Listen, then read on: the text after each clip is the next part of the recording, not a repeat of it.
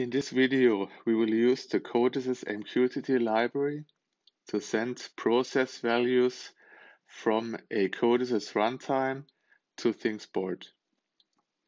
The CoDeSys MQTT library is available free of charge and under open source license, which is also suitable to use it in industrial applications.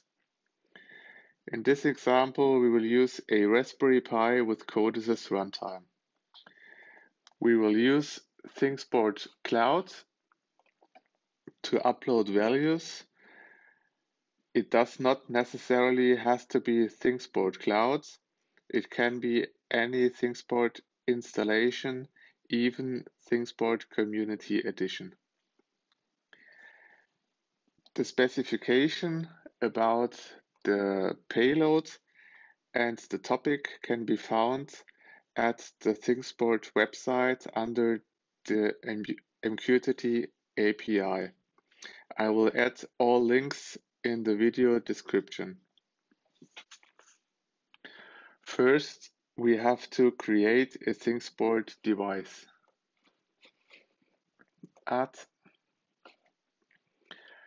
The important information we need is the access token, which we get by this copy button. But we will use that later. Let's begin with the CoDeSys part. First, we create a new project.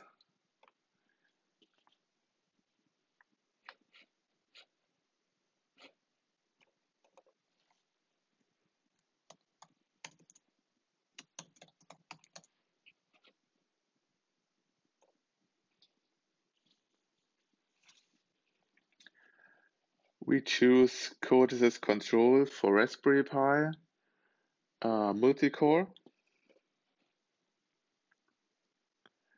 and let's create the device.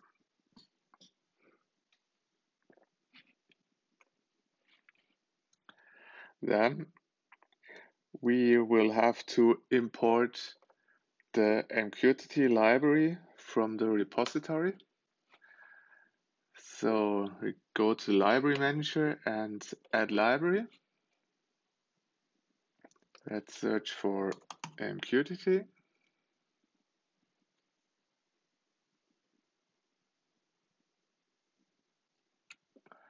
And add the MQTT Client library.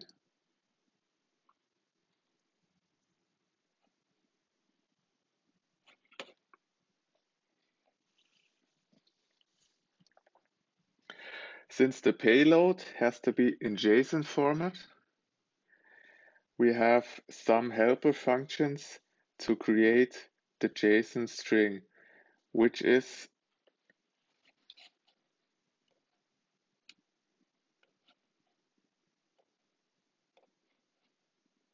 FC add key value to JSON and FC create JSON. The main function block is FB MQTT client.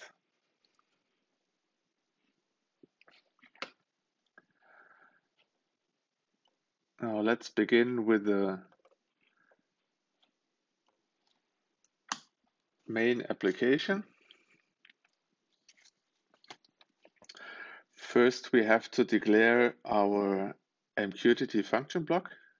Let's call it MQTT. The namespace is MQTT client, and the function block is FB MQTT client. Let's call our function block. You will see there are a lot of in and outputs, but in this example, we will only use the necessary ones. First of all, the broker address as broker address, which is a string. and that's Thingsboard Cloud. Next, we will have to assign the topic to publish to. That's IS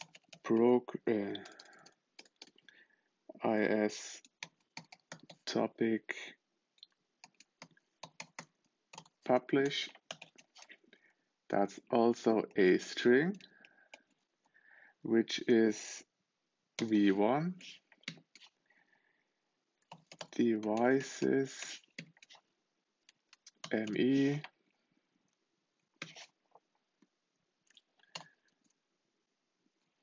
telemetry.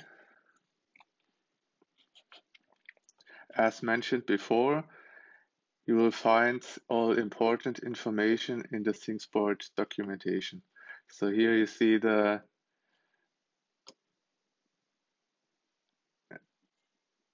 topic.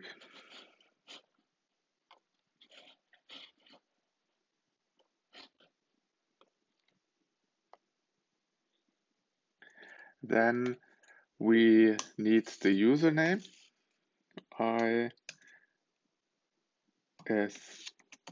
username. That's also a string. And the username is the access token. Copy access token and insert the access token. Then we need the payload.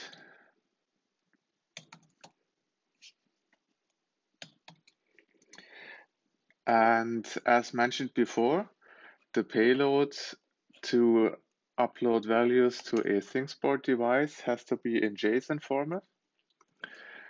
So we have some helper functions in the library, which is MQTT Client FC add key value to JSON.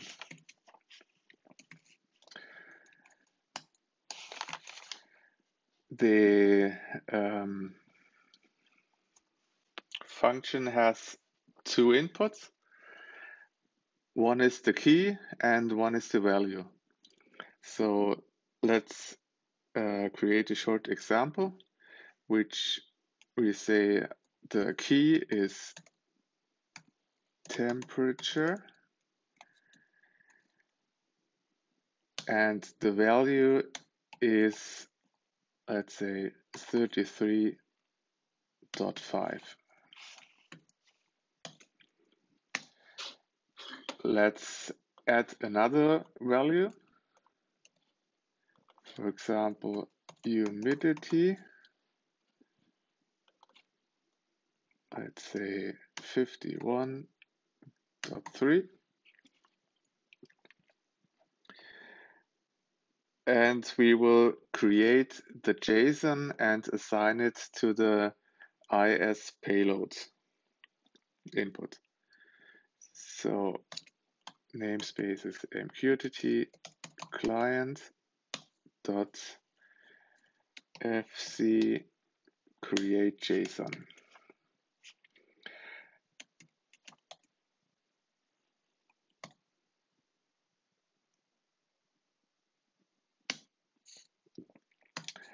And we need the input of the main function block publish. And in order to publish values in a regular base, we have another helper function, which is actually a function block, which is there to create the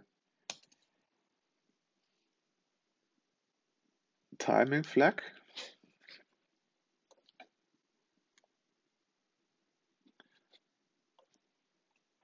We have to declare our function block. Let's call it clock 1 Hertz, which is type MQTT Client FB timing flag. Let's call our function block, and the input IT time base is 1 second. So we will upload values every second and assign the output of our timing flag to IX publish.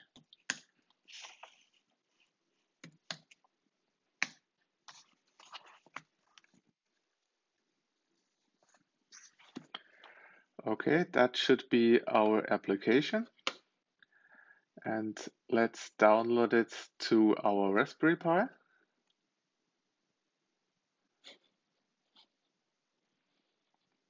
Scan network.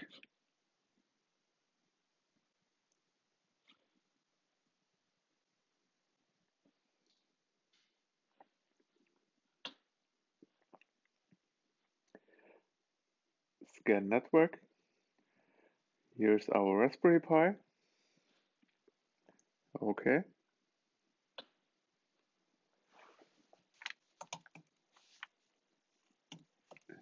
Sign in.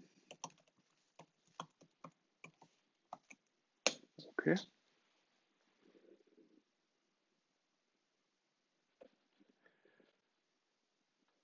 Download the application.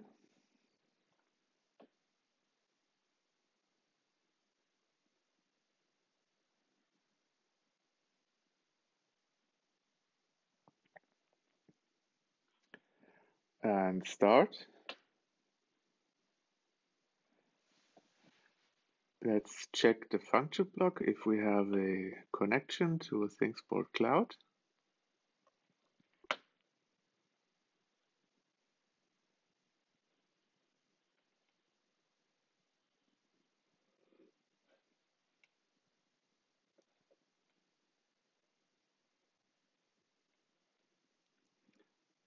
That actually looks good. And let's check Thingsboard Cloud, latest telemetry, and you see every second new values coming in, and these are our values we are sending from CoDeSys to Thingsboard Cloud. Of course, in a real life application, the values wouldn't be static. That would be a value from a machine control or from a field bus device. Typically, the value wouldn't be a string, which you see the function fc add key value to JSON takes two strings. One is the key and one is the value, but any value can easily be converted to a string by, let's say, real to string 25.5, and let's download that.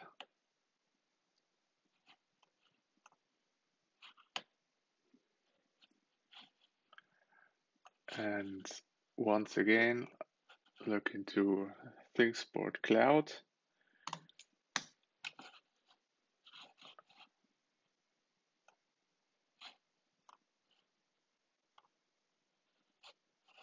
Thingsboard, latest telemetry.